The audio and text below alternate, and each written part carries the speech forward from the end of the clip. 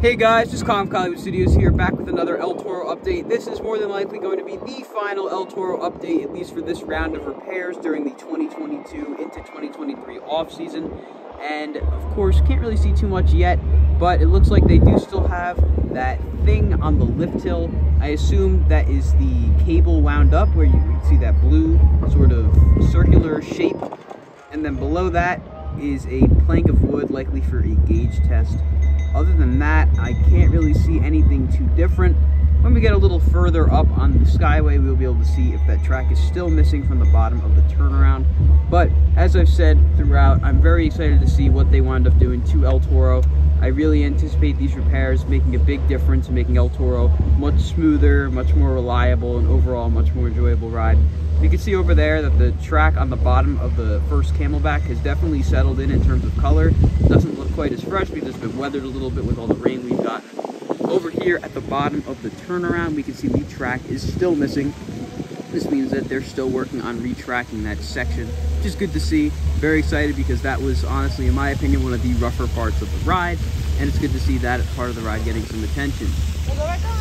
Over here, I'm not seeing anything new in terms of missing track, but of course we do see that coil on the bottom of the lift hill, but we will be able to see more on the return trip in just a moment. Back up we go, another good view of the track missing at the bottom of the turnaround. Actually a really good view, you can see exactly where the track cuts off.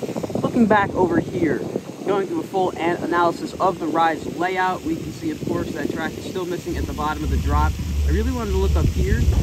From Nitro, there were some shining parts in the middle of the drop. Looked like the sun was catching it just right. So it's possible they put some steel in the middle of the drop.